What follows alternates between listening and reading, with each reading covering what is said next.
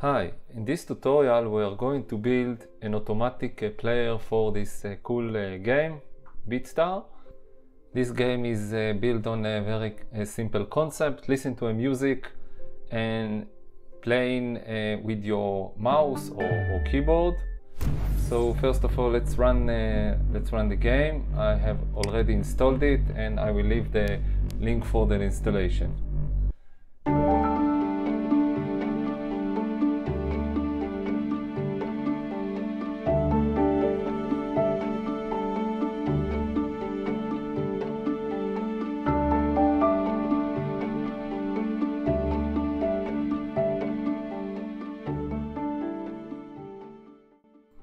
So as you can see, I have to click the black tiles.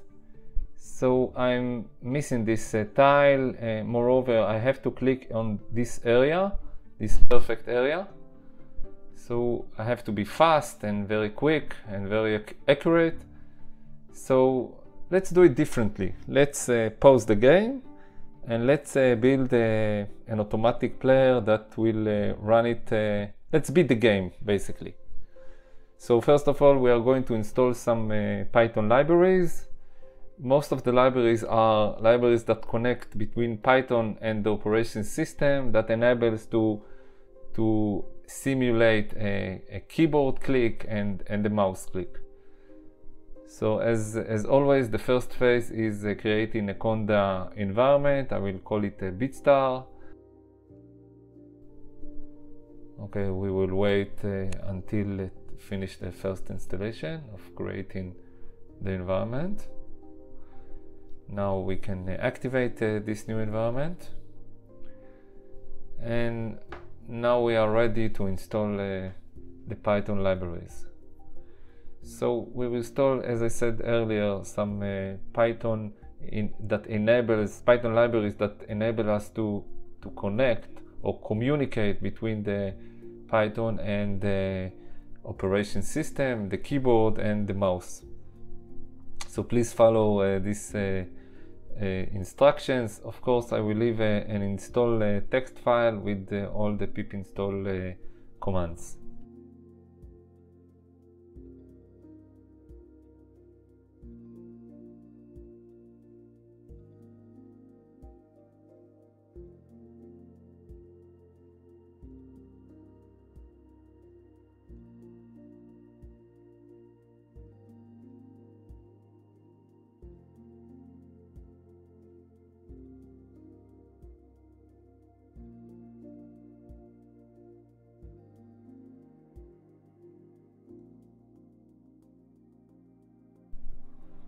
Okay, after finish installing the Python libraries, let's explore the area of the game. First of all, we will change our environment in VS Code to the new one, the one that we created. And now we are going to write a very simple code that help us to explore the area of the game, of the Beatstar game. So we'll do some imports.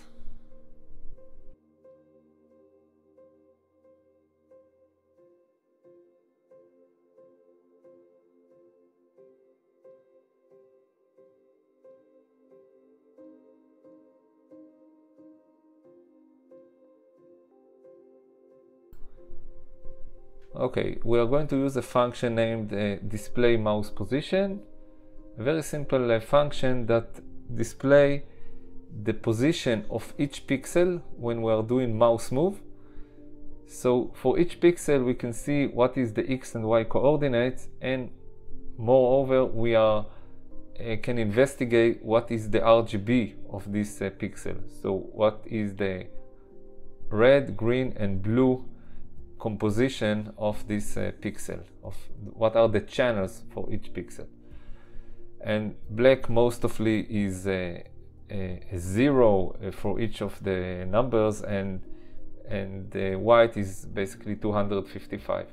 So now you can see that when I move into each of the columns of the games, I can see what should be the Y position and the X position. For example, all the 3 columns of the games are approximately on 895. The X position of the left column is about 158. The middle one is approximately on the 361, and the last one is about the X position 560. So now when we have the positions of each tile, we can code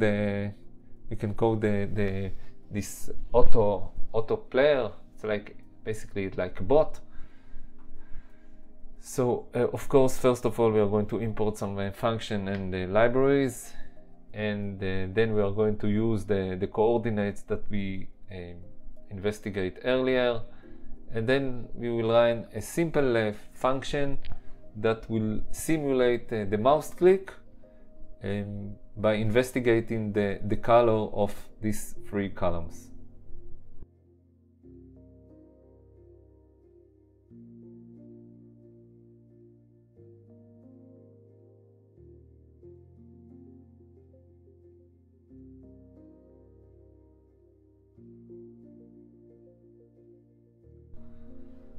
Let's define our constant variables, the Y position, the X position for each column, and as I said earlier, the Y position of course is similar for the 3 columns. The mouse is going to click on these positions after it investigates the color. So let's define a function, a very simple function that simulates a mouse click. We will call it mouse click, and we are going to pass 2 arguments, the X and the Y position for the mouse click. Then we are going to use the Win32 API that help us to position our cursor. And then we are going to use another function, which is the mouse event, for clicking the left button. And of course there is the left down. Then we are going to wait for a really short time, and then we are going to activate again the mouse event for the left up. So basically we are simulating the finger, like clicking the mouse and releasing the mouse.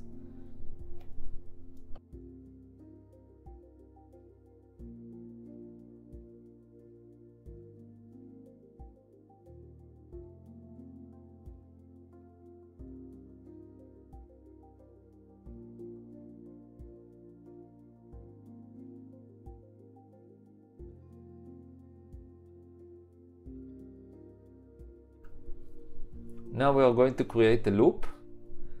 The only way to exit the loop will be pressing the keyboard, pressing the Q key.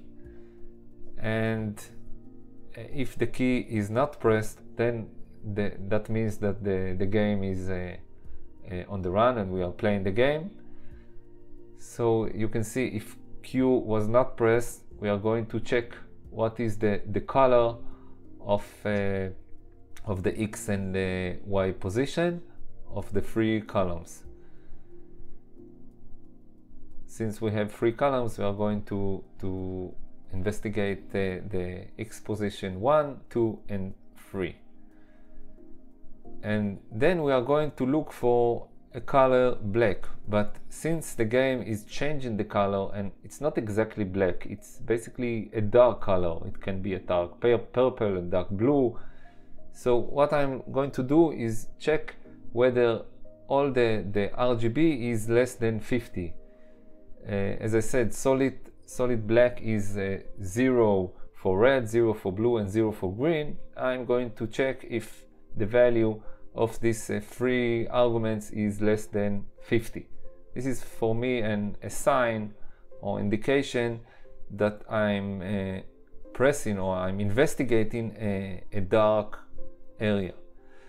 So if in this Y position, as I wrote earlier, and in this 3X position there is a dark area, I'm going to activate our mouse click. That means that we understand that this area has a black area in this Y position, and so we can click the mouse and it will be basically automatic playing the game.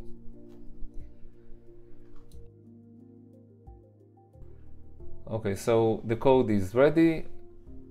Let's run it. And we can see that we have an error with the import in this Win32 API. So I check this error in Stack Overflow and find out that I have to reduce or downsize the version of PI_Win. So now we are ready. So let's run our code and let's see our automatic player beating the game.